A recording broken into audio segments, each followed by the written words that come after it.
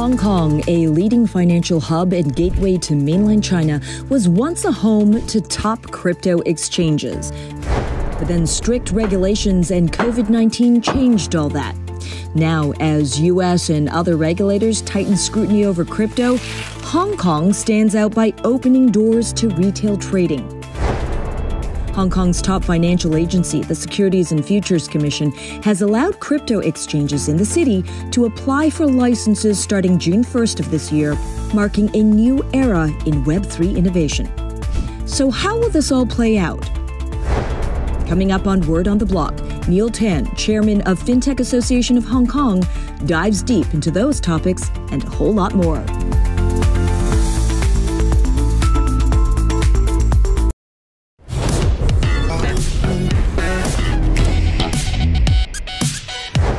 Hong Kong, once the epicenter of crypto activity, was home to leading crypto exchanges, including FTX, Bitfinex, BitMax, ANX, AAX, besides many others at one point. And the city emerged as a vibrant playground for crypto, a bridge to the giant economic power that is China. Hong Kong had all the right ingredients, a global financial hub with the brightest minds and the perfect infrastructure to set up shop. Then in 2018, Hong Kong authorities sounded alarm bells on the risks and exposure that go hand in hand with the wild, wild west perception of crypto, ushering in regulatory winds of change. Many exchanges at that point packed up their bags and migrated to friendlier jurisdictions like Singapore and Dubai. And just when the tension was mounting, the world was hit by the pandemic.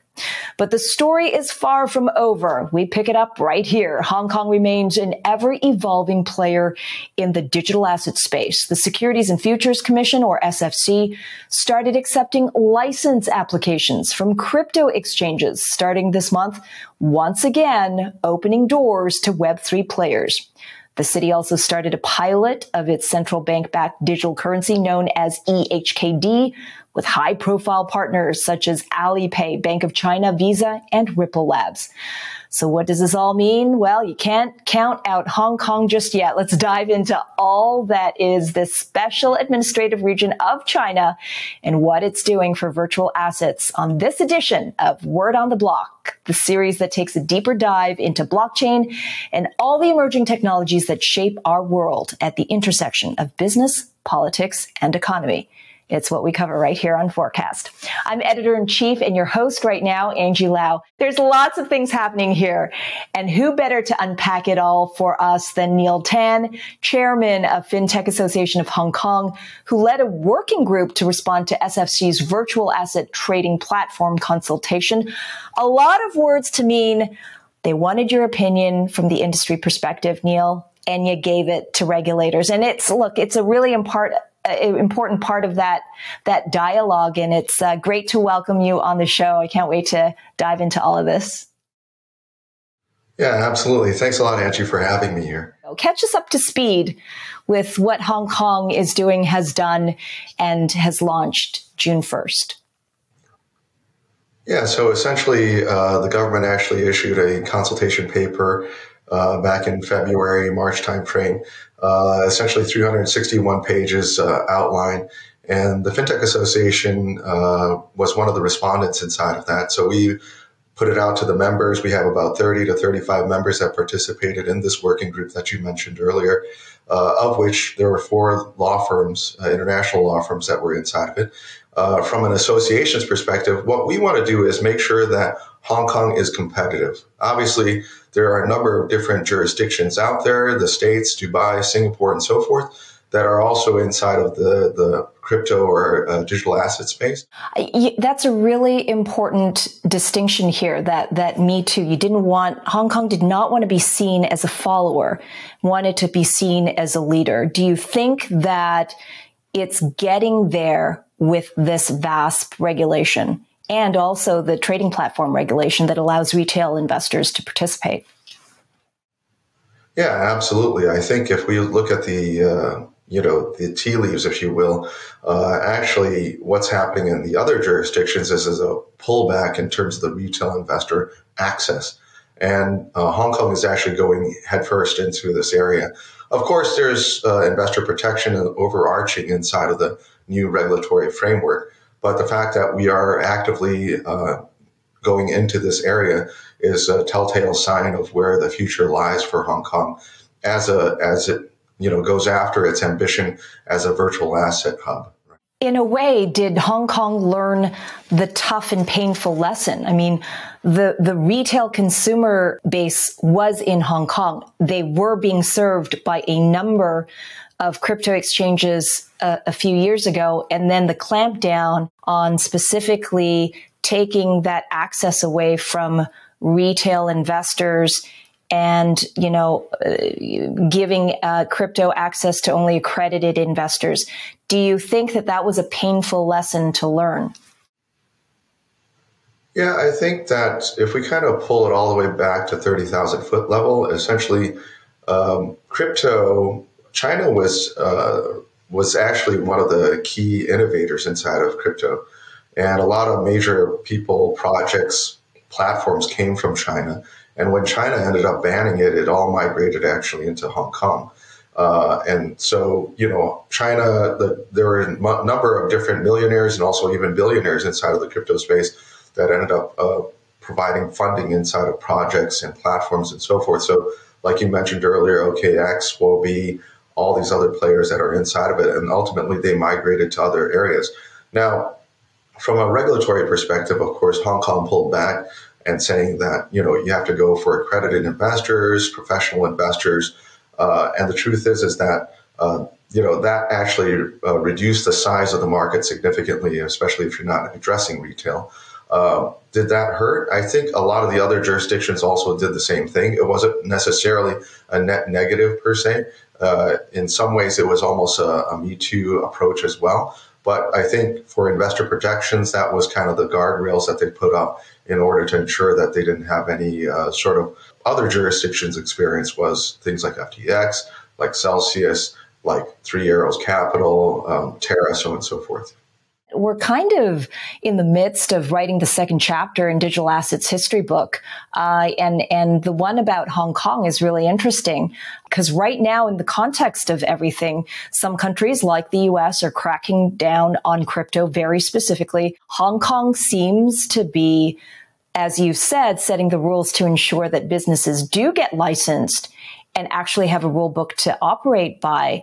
And what's interesting, and certainly from your members at the FinTech Association, what is the perspective from even the crypto exchanges and financial firms and service providers in wanting to engage with crypto?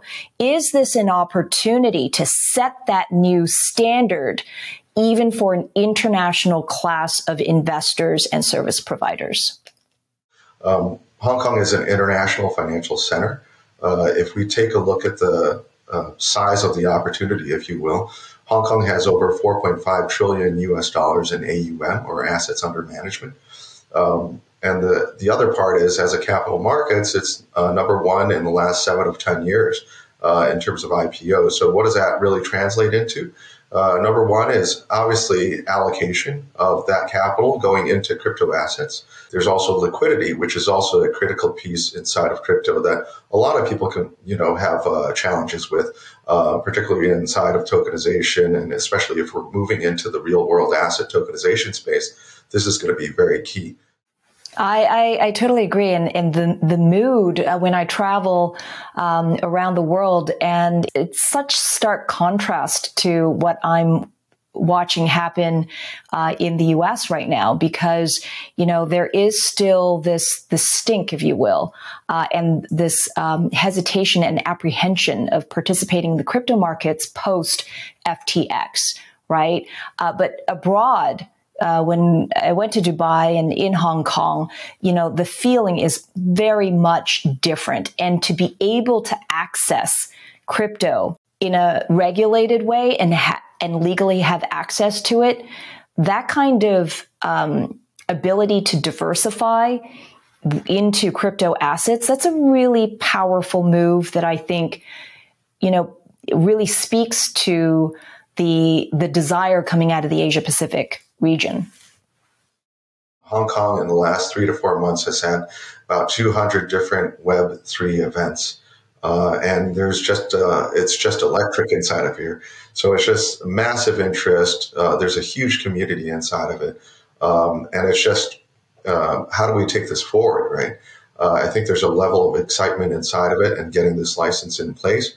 Devil's in the details, of course. Of course, implementation, execution, and those different things are the next kind of order. But yeah, ultimately, it's net positive for everyone, including, I don't think that, every time I talk about it, the different ecosystems, the Web3, crypto, so forth, we're still at a very, very early stage, right? I mean, this is a very nascent industry at this point, and there's plenty of room to grow for everyone. It doesn't necessarily mean that it's going to be Hong Kong and, somebody has to win, somebody has to lose. I think the entire pie is just going to get bigger, right? So I think this is really huge for us. That's right. Especially if, when you are welcoming people, AKA more liquidity in the market, the enthusiasm right now of exchanges lining up to register in Hong Kong. What are they? OKX, Huobi, DBS Bank, a lot. You've got insights into the workings of SFC, obviously. I'm sure you studied every one of those 380 pages, but from your educated guess, based on, what those applications look like and knowledge of the rules, when do you think we can expect the first licenses to be granted? Is this going to be a long, extended thing, or when do you think the landscape's going to change? So if we kind of break it down, there's actually two incumbents that are already having a license, right? So you've got OSL and also Hashkey that already have the institutional license. Then you've got other exchanges that are coming in from existing jurisdictions that you have to consider. And then there's probably net new applicants, right? So the way that I kind of frame this whole up, the entire situation up, is almost as a benchmarking exercise to what we saw inside of virtual banking licenses. We're going to be seeing a lot of different players that are coming out. Like you already mentioned, a lot of the traditional, or not traditional, but existing crypto is coming in, but also TradFi is going to be coming in, DBS and so forth is coming in. So I think there's going to be a number of other applicants, including Greenland Securities, Greenland Holdings, which is out of China, right? So that's a real estate player that has no experience inside of crypto or digital assets, but they've already indicated that they want to apply for the license. So we're going to see a very diverse group coming out of this pool here. I mean, if that is not a signal that China is allowing Hong Kong to be that sandbox, even though domestically within the borders of China, crypto is banned, crypto trading activity is banned, that a mainland firm has indicated that it wants to participate and probably be, I don't want to say probably or conjecture or anything like that, but the fact that there is a public desire to do so, because a lot of the companies in mainland look to policy as guidance for business strategy. That's just a huge signal right there. I think there's just basically the diversity inside of the group, as far as whether that's actually tied to how China views this, whether they'll authorize the state-owned enterprise to apply and so forth. That's another thing. But ultimately, I think they've already raised their hand and said they're interested in moving forward on this space, and they haven't received any pushback at this point. But I think this actually bodes well and really is a showcase for the one country, two systems policy that's in place, right? Because exactly what you said, crypto is banned inside of China. Here it's completely legalized. It's the sandbox. It's the access point for a lot of this cross-border activity. And China has said, this is the way that we're going to be operating. And it seems like it's been approved in that sense. So I think this is actually very well received. 100%. And of course, there's something on the horizon as well. Hang on to that thought, Neil, because when we come back, I want to talk about two types of digital currencies hot on the minds of us and regulators and investors in Hong Kong. We're talking about CBDCs and stable coins. We're going to take a quick break right now, but when we come back, we're going to be diving into the world of digital currencies and a whole lot more. Stay with us. In the world of digital currencies, Hong Kong is restricting stablecoin trading while blazing ahead with CBDC developments. The highly anticipated EHKD pilot attracted industry giants like Ripple, Standard Chartered, and Visa, just to name a few. More when Word on the Block returns. If you don't understand the future, you'll never see your place in it. Introducing Forkast Plus, covering all things blockchain, independent reporting, insights, and access from Asia to the world. We cut through the noise where technology, insights, and access meet, where smart conversations happen. Make friends with disruption. Forkast Plus.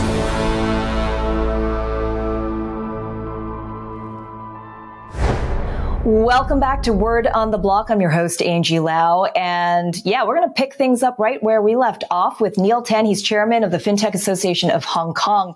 Hong Kong has gone from the regulatory space and very interesting things happening there.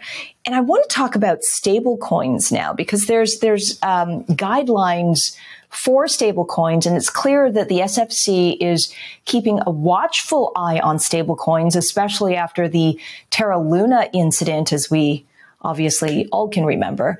And new guidelines say that stable coins should not be admitted for retail trading until they are regulated. Give us some insights here.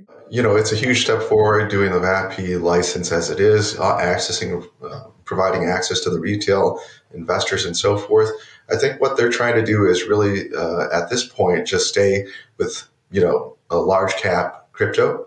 Of course, they're going to be also giving access to altcoins or alternative tokens. All the platforms will have to do diligence themselves. The SFC will not DD those different tokens. They have to come and report back to the SFC for those specific tokens. But stable coins are not on the table at this point. And the thinking here is that, okay, stick with crypto as it is without opening up the stable coins access, and also at the same time launch the EHKD. And they're running different pilots inside of EHKD, inside of the different CBDC programs, and a lot of different participants inside of that particular program. So somewhere around 16 different firms are in the pilot, and folks like Standard Chartered, HSBC, Bank of China, all the folks that are key inside of traditional banking and finance.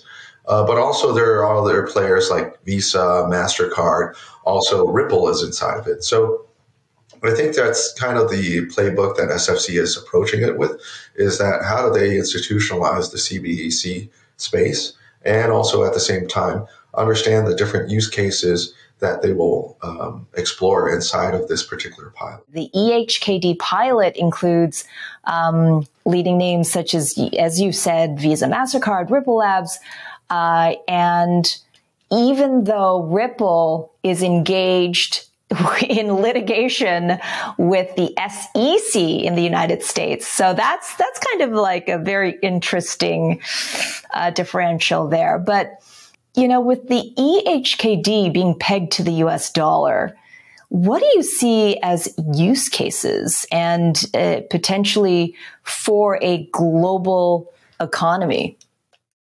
So I think that inside of this particular pilot, what they're trying to do is test out online and offline payments. They're also working on different types of programmable payments. So if you're talking about leveraging the smart contract technology, this is what they're trying to do. If you almost want to call it a program the smart contract to make certain payments on let's say utilities or electricity or other, that's what they're going to be taking a look at. But aside from that, they're looking at tokenized deposits, tokenized assets. So, to your point, when you talk about Ripple and their participation inside of this pilot, what they are doing is they're partnering with Fubon Bank, which is a Taiwan bank, essentially looking at tokenizing real estate. So it is actually different from what they had originally envisioned Ripple to do, which is pure play payments. But the tokenization of real estate is what they're trying to explore inside of this particular pilot. So But yeah, to your point, exactly. It's very interesting how one jurisdiction is actually in a legal battle with them, and another one is actually adopting them as a pilot use case, right? So we're seeing an institutionalized play into tokenized real estate. But approved tokens, right, undergo strict due diligence, including a 1-year track record to kind of catch the shady operators and protect investors. How do you see that kind of diligence being played out? And how are Hong Kong regulators equipped to actually actively close potential loopholes in the ever-changing crypto landscape? So the SFC will not go down to the token levels at that point to authorize, okay, token ABC can be listed on this exchange and that exchange. It's going to be the onus is going to be on the platforms to do that. And they do still have to report to the SFC, but it's almost like a formality, assuming that they follow the right due diligence procedures. So ultimately, I think this actually opens up the opportunities for those different exchanges to diversify their offerings to the public. And some folks are even planning to offer, for example, Sand, because, Sandbox is in part of Animoca Brands and is a local favorite here. And that might actually give access to the retail investors to purchase and buy and hold that type of token. So a lot of folks are looking at this as a huge opportunity that opens up the space, but it comes down to implementation, execution, enforcement, and so forth. How will the SFC enforce all the different regulatory framework inside of that space, all the audit, all the due diligence? Remains to be seen how that works out. I guess we'll see what happens once the licenses are issued and once other people start applying for the tokens to be listed on their exchanges. We recently saw incidents in neighboring countries to Hong Kong, like the token listing bribery case in South Korea. So I'm just wondering if, local authorities, SFC, have an investigator, class to be able to, or geared up to, track and make sure that these things don't happen in Hong Kong.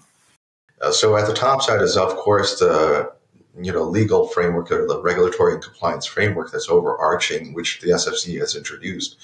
At the bottom side, what I say is like top down is really what that license is all about. Now, bottoms up is how do we actually leverage this type of technology to also facilitate the regulatory compliance piece from a technical perspective. And that's what the SFC is actually planning to institutionalize, is the use of different smart contracts in the auditing process as well. So, if you're talking about proof of reserves, and they have also a provision that requires a monthly reporting, all those things will be actually built onto the blockchain and also inside of smart contracts, so that it is not something that is arbitrary or, you don't see it on Twitter. And so then the question is, Dubai, Singapore, or Hong Kong? We have a real close, leader in EU. Potentially things are happening in London. Have we counted out US? Well, the race to be the next Web3 leader is on. We're going to take a quick break right now, but when we come back, we're going to see, is there going to be a winner? And who will it be to win the crown for the next digital assets hub? Got to ask the man in the know, Neil Tan. Stay with us. In the battle of digital assets powerhouses, Hong Kong stands out with impressive infrastructure, the right talent pool, clear regulations, and exposure to China. But Dubai and Singapore are not far behind. So who wins the title of Digital Assets Hub? More when we come back.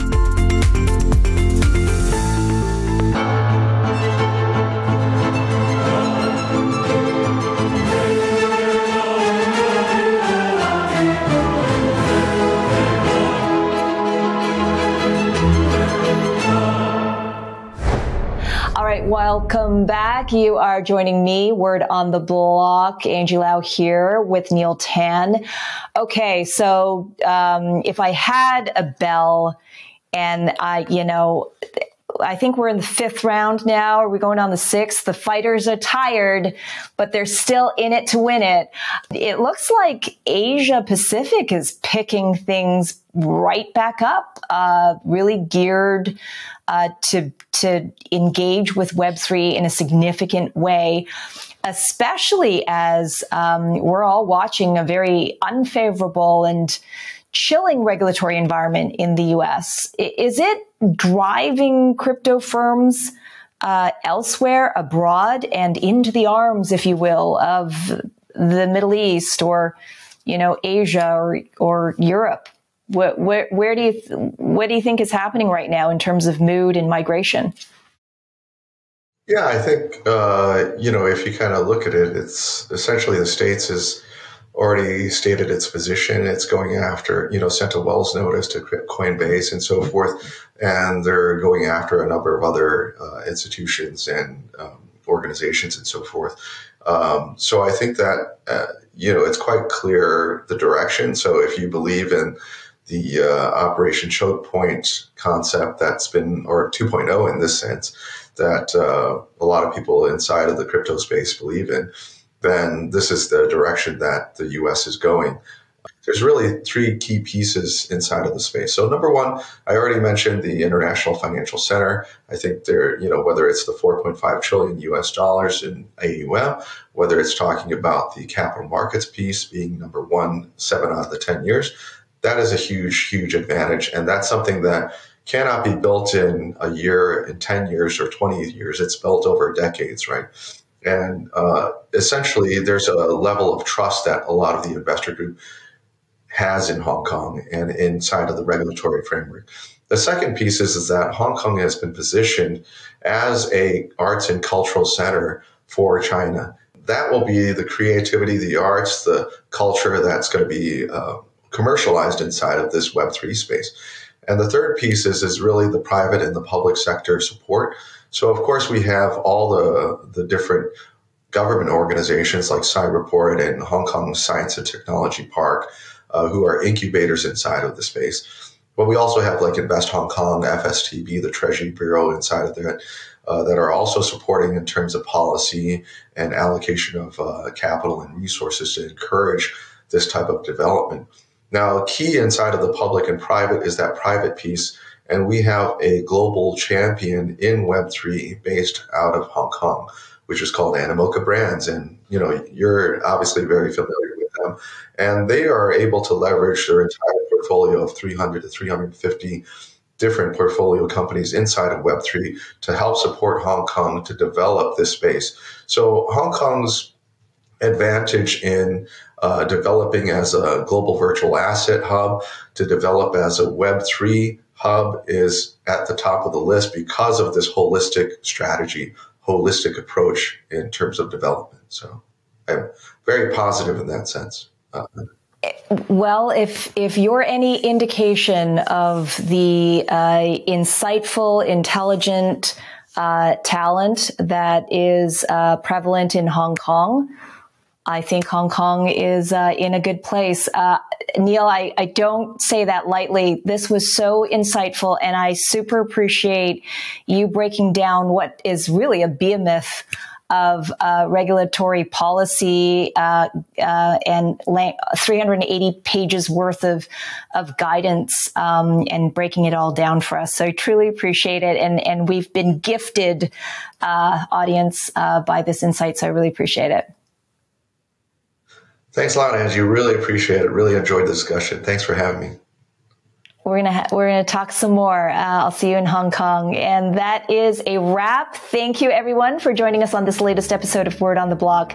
I'm Angie Lau, Forkast Editor-in-Chief. Until the next time.